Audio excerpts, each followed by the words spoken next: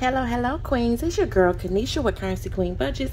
In this video I will be breaking down my paycheck for April the 7th 2023.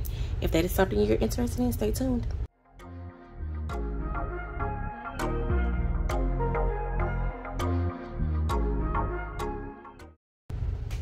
Alright guys, before I jump into this, I just wanted to explain to you that I am paid on a bi-weekly schedule. I am breaking my paycheck down into videos and cash stuffing every week. So this video will be a breakdown of the first week for April that I will be breaking down, and then the next video I will be cash stuffing. I am a zero-based cash budgeter, so let's jump into this video. Alright, so we are going to be using my Queen's Budget by Paycheck. This book can only be found on my website, which is www.currencyqueen.com. Go ahead and head over there, and you will find better prices than you find on Etsy, just because Etsy do charge us to use their website. So yeah, go by and check it out. But we are going to jump right into the first week of April. How has everybody been doing? I hope everything has been going well. All has been well on my end. But you guys know, first things first, I'm going to write in all of my categories, and I will be right back.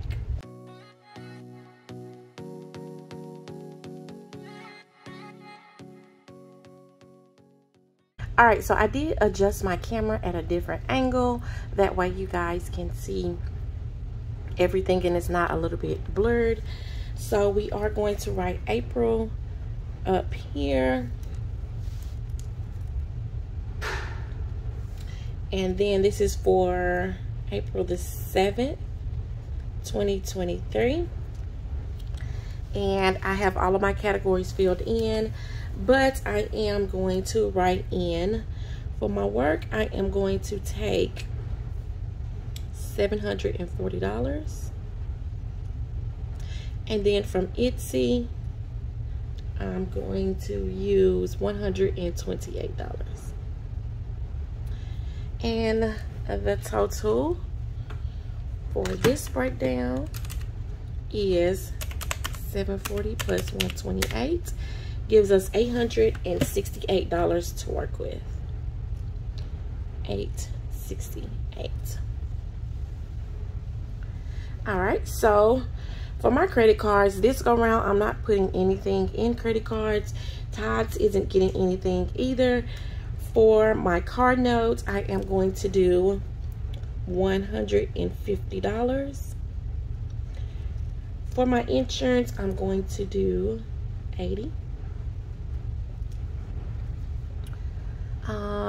Let me see if I need to zoom in just a little bit so you guys can see. Okay. For my cell phone, I'm going to do $85. For my utilities, we're going to do $100. Rent isn't getting anything out of this check. Subscriptions is getting $15. And student loans will be $25. All right, let's add that up. So we do $150 plus $80 plus $85, $115, $25. So that gives me a total of $455. I'm sorry.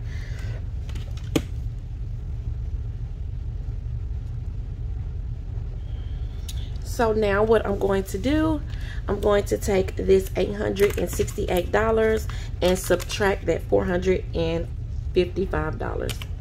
868 minus 455. 868 minus 455. Okay, that gives me $413.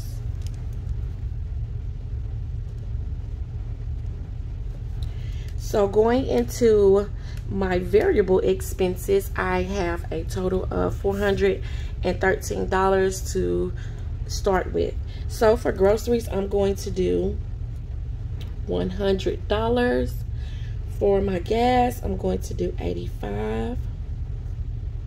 For household, I'm going to do $20. Spending is going to get its normal $20. Eating out, let's do $30. Medication, I am going to do $10. And beauty will get $20. Let's add that up and see how much we have.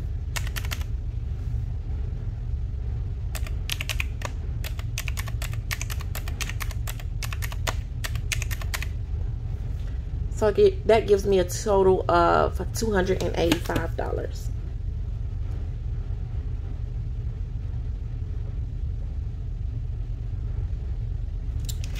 So now I will take this $413 and subtract it from $285, and that leaves me with a total of $128. And that $128 I'm going to put over here in my savings challenges.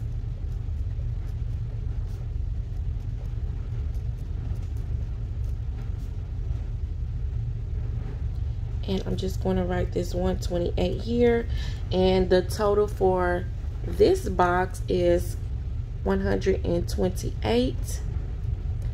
And that 128, I didn't write 128 here. So then I will take the, let me zoom out just a little. So then I will take the 128 that was left over from my variable expenses and roll it over here. So that 128 minus this 128 leaves me with $0 left. So that what makes me a zero-based cash budgeter. I'm going to zoom back out just a little. Okay, so this is what we are working with for week 1 of April. So the next thing that I will do is I will go to my cash stuffing tracker, which is the next page, and I will get everything written in, and I will be right back.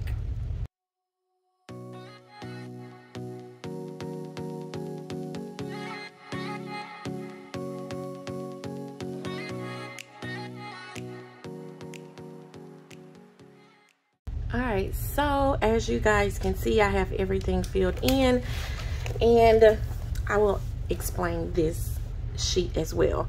So this has the pay date up here. I've written in all of my categories and my amount.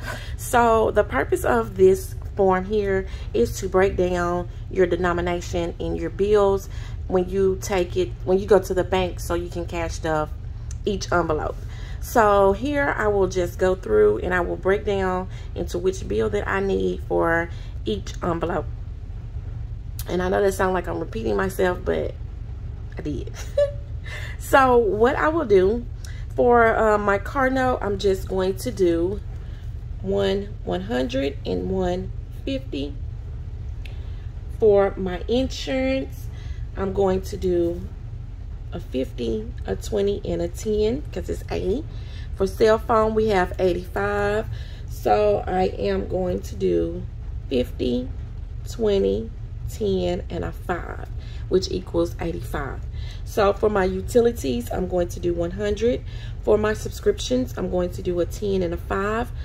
For student loan, I'm going to do 20 and a 5. For my groceries, I'm going to do 100. No, I'm not going to do 100 for my groceries. I'm just going to scratch that out. I'm going to break it down this go round, and I'm going to do 50.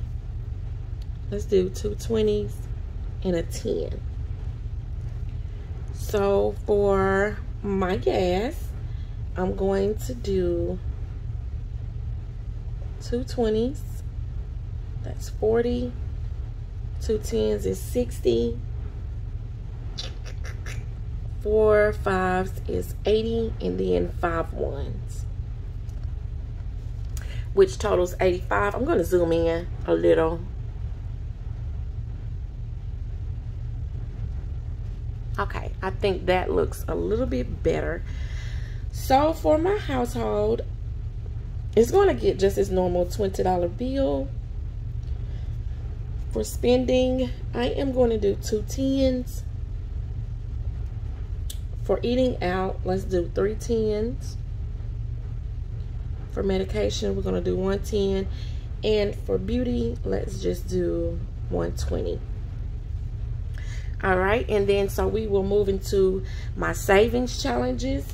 For my savings challenges, I think I just want to do, let's see, it's 128. Let's do 3 20s, which is 60. 4 10s is 40, so they give me 100. Let's do 4 5s and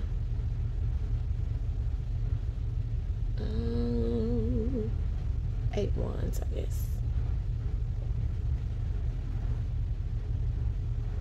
And that gives me a total of 128. So what I do now is I move to the bottom, but I'm not going to add in, I'm not going to tally up my savings challenges because that comes out of a different account, but I'm going to do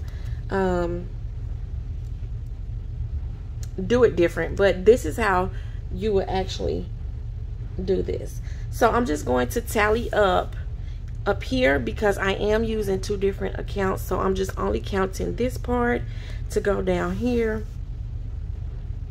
and then I will do this separately.